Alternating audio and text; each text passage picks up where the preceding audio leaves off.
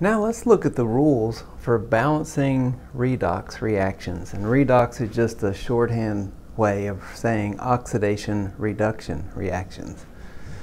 So here is a redox reaction in which electrons are transferred, and it's not real obvious as to which electrons or which atoms have gained and lost electrons. So we will assign oxidation states so that we can keep track of that. So we'll assign oxidation states for each atom in the reaction. So here, oxygen's -2, that gives a total of -8 for oxygen, so manganese has to be +7 to give a total charge of -1, which is the charge on the molecule. Okay, so manganese is +7. Now we go to this molecule, so we assign hydrogens first. So hydrogen is +1, and so that's a total of +2 since we have 2 hydrogens. Then we assign oxygen next. Oxygen's -2, and we have a total of 4, so that's a total of -8. So that means that carbons will have to have a total of +6. That's +8 -8. That's 0. Charge on the molecule is 0. So that means we have 2 carbons. So since the total is +6, each carbon has to be +3. Now we go to manganese. It's an atom, and so its oxidation state is just its charge. And here we have carbon dioxide. Each oxygen is -2. It gives a total of -4 for the oxygens. So carbon has to have a total of +4 to equal 0.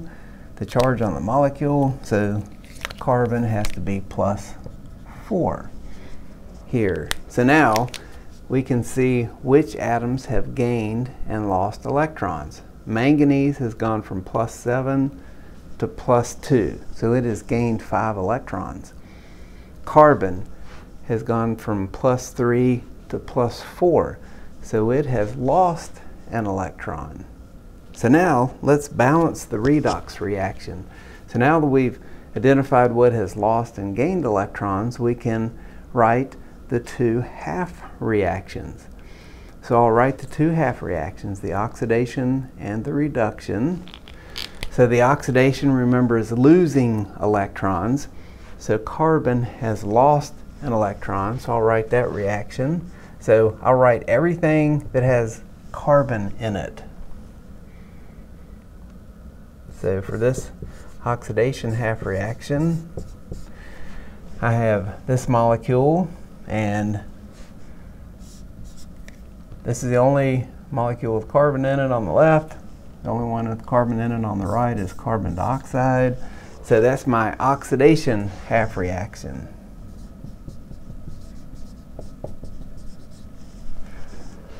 Now I'll write the reduction half reaction. Manganese is being reduced, gaining electrons.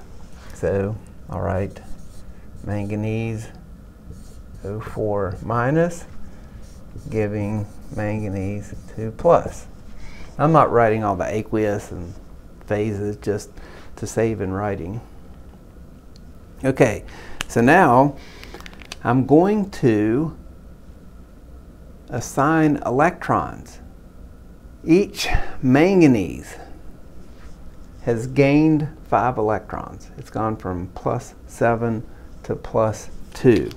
So each manganese has gained 5 electrons, so I will write 5 electrons here so that manganese can go from +7 to +2 oxidation state.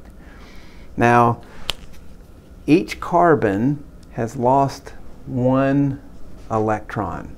So I'm going to have to balance the carbons here so that I can write the proper number of electrons. So I will balance the carbon. So I have 2 carbons on the left, 2 on the right. So each carbon loses an electron, and so I I have 2 carbons, each losing an electron, so that's 2 electrons total. So now these are my 2 half reactions with the electrons added. I have my oxidation and my reduction half reactions.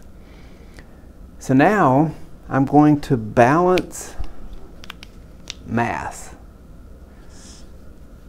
So I save hydrogen and oxygen for last. I'll balance everything else. I balanced carbon so I could add electrons. And manganese are already balanced here. So now I will balance oxygen atoms. Now, this is in solution, and there's hardly any oxygen dissolved in water. Where does the oxygen come from? Well, it comes from water. So if we need oxygen atoms for one side of the reaction, we will add waters to gain those oxygen atoms. Just make some room here. So I have 4 oxygens on the left, 4 on the right. Well, these are already balanced in the top equation. So I look at the bottom equation. I have 4 on the left, none on the right. So I'll need 4 oxygen atoms. And so those oxygens are going to come from the water molecule. Now you'll notice if I add hydrogens, if I add waters, then I'm also adding hydrogens. But I will balance hydrogens last. Okay, so now I'll look. Everything's balanced in these equations except for the hydrogen atoms. And we will balance hydrogens by adding H pluses. So we have 2 hydrogens on the left, we need 2 on the right. And we have 8 on the right, none on the left, so we need 8 on the left. So now our hydrogens are balanced. Now if we're in acidic solution, we can leave the H pluses as is. But if we're in basic solution, then we'll need to add OHs to counteract the H pluses. But let's say we're in acidic solution for this example. So now we have everything balanced. We'll check. 2 carbons, 4 oxygens, 2 hydrogens. The charge, 0 on the left, -2, +2 on the right, 0 on the right. So we have to balance all the atoms and the charge. So 1 manganese, 4 oxygens, 8 hydrogens, and we have a +2 charge on the right, so we need a +2 on the left. So 8 + 5 is 3, -1 is 2. So we have +2 charges on the left and the right, so our charge balances. So we have everything balancing. So now we can add the 2 half reactions to give the total reaction. However, when we add the half reactions, we have to make sure the electrons cancel. So I have 5 electrons on the left and 2 on the right.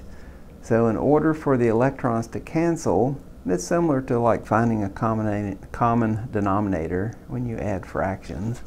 So a common factor whole number between 5 and 2 would be 10. So if I multiply the top reaction by 5, that will give me 10 electrons. And if I multiply the bottom reaction by 2, that will give me 10 electrons. So now I'm ready to add everything up. So I have 5 these molecules. I have 16 hydrogens, pluses. You'll notice that the electrons cancel. I have 10 electrons on the left, 10 on the right, so they will cancel. I have 2 MnO4 minus. So that's everything on the left side of the arrow. on the right side of the arrow, I've got 10 carbon dioxides. I've got 10 H pluses. And I've got 2 Mn2 pluses. And 8 waters. Okay, so now you can see that I have H pluses on both the right and the left, so I can cancel out some of them. So I have 10 on the left, 16 on the right, so that'll give me a total of 6 on the left. So I can cancel those. So this is my balanced equation. So there's no way I could just look at this and balance this reaction like I could with, say, combustion reaction. If I had methane or octane burning in oxygen, you can balance those just by looking at it.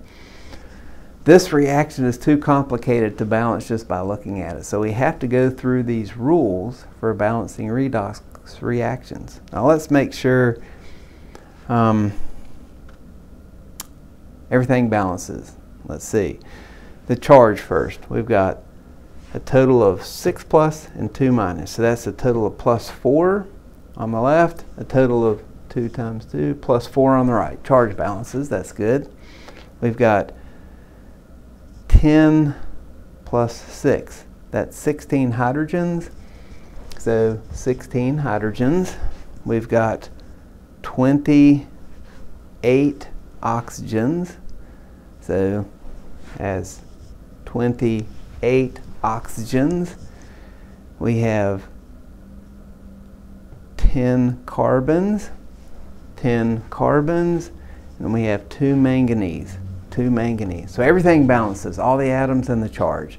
So this is the final balanced equation.